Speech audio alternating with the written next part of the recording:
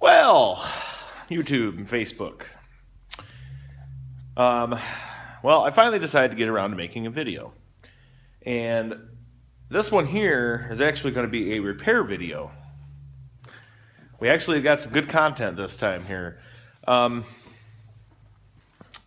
working on a 99 Cadillac DeVille V8 32 valve, and we got to fix the brakes. The master cylinder right now is pretty much empty. Yeah, it's pretty much empty, so that's okay, because as long as we don't press the brake, we won't get air in it.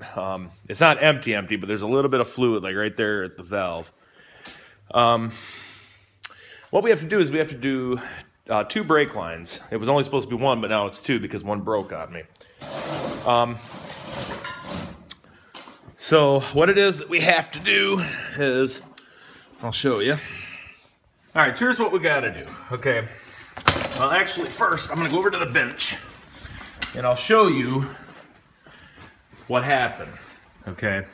Now, what we have here is, this is the connector that actually goes to this line. Okay. It was connected down here at this end. There's a piece right here. This is this piece right here that I believe it went like this. I'm almost certain that's how it went. Well, what happened was this line right here has got a hole in it. Okay. So initially this line goes to the passenger rear tire here. Okay, so that's where this line goes to. Now, you're probably wondering why I got 2 brake lines sitting here. Well, the one caliber's right here for the side that I was just on. There's the rotor, or the hub, and there's the rotor. Now, a lot of people are probably thinking, yeah, I went a little too far by taking all that apart. No, I didn't. Now, I'm going to tell you why here in a minute. Because oh, shit, that did bleed out, didn't it? Oh, yeah, that did. That's why it's dead. Anyway. So the reason I took all that out is because the space that I need to get to, it is a tight spot. Now, if anybody works on Cadillacs, oh, look at that, that son of a bitch is leaking. Oh, so that's where all that brake fluid's coming from. It's coming from this line right here. Yeah, this one right here, because of the fact, well, both these are coming from the front. All right, now, the space that you have to get into, see that spot right there? Let me get my finger over here more. Right, oh, that's why I need my tripod. Here, let me hang this up here. And then, okay, the bracket. Right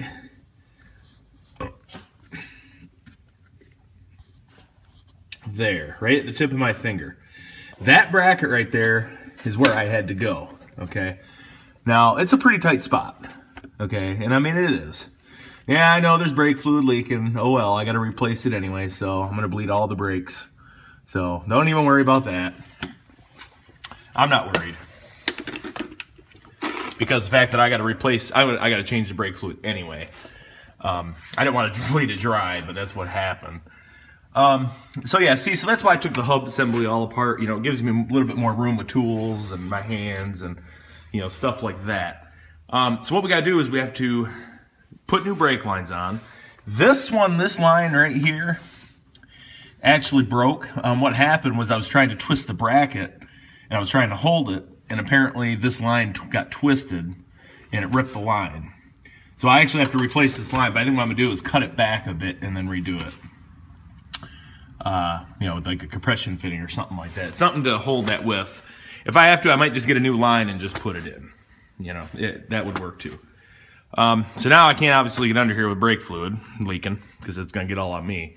And I'm not wearing my Charlie Classic shirt under there. So yeah, so this here is your speed sensor. Your wire here. And then you have your, you know, your upper and controller arms.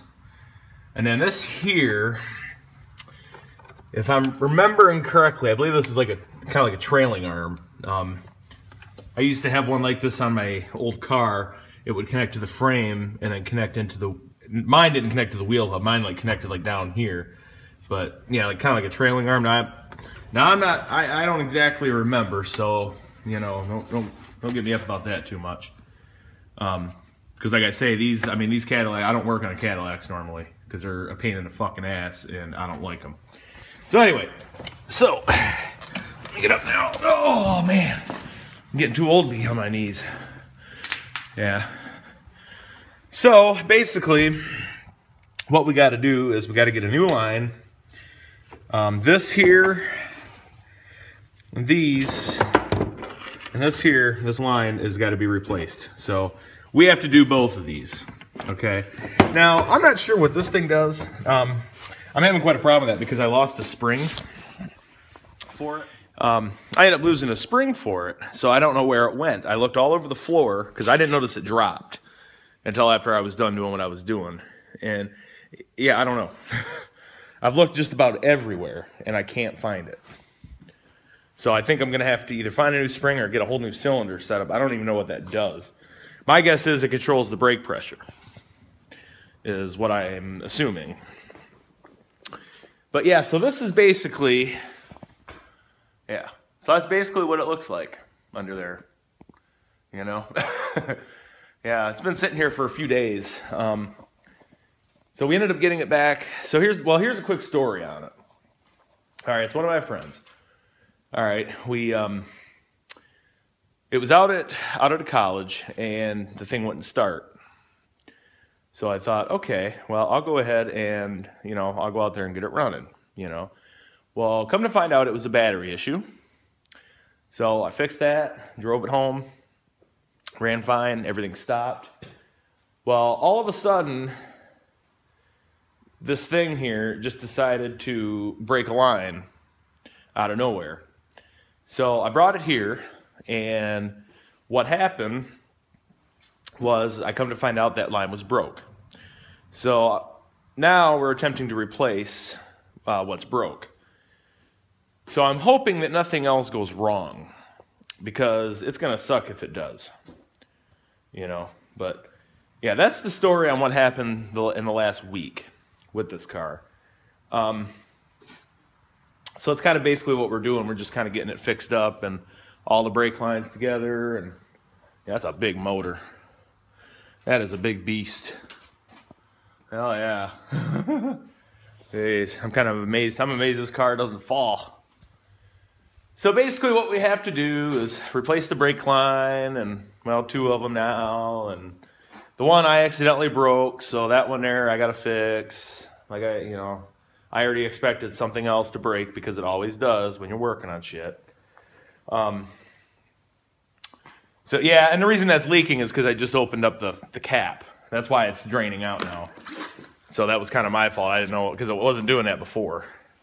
And it was just doing it on that side too. So anyway, so basically what we have to do is that's what we have to do. So I'm gonna do a video when I get the parts. Now I'm no means by a professional at bending brake line and all that type of stuff. So it's gonna be half-assed, but it will work. I just have to take that line up and get it fixed, or get a new line. It looks like 3/16. That's what it looks like. It does look like 3/16. So, and we got to get a new one of these. Well, oh no, not that one. Where'd it go? Oh, the reason I'm getting one of these is because that fitting is not going to come out. That fitting is on there. I tried impacting. I tried everything I could to get that thing going, and nope, she is not going to go. So anyway, so yeah, so that's basically what's going on. We're basically just, you know, repairing it, and I'll do a video tomorrow, and we will be all set. So hopefully, I'll get a good video out tomorrow. I'm going to try to, I got to find my selfie stick, so that way we can do, you know, do some videoing. I'm probably going to have one of my friends over to help, because it's kind of hard to videotape and put line in that small spot. So, but anyway, yep, we will check her out tomorrow.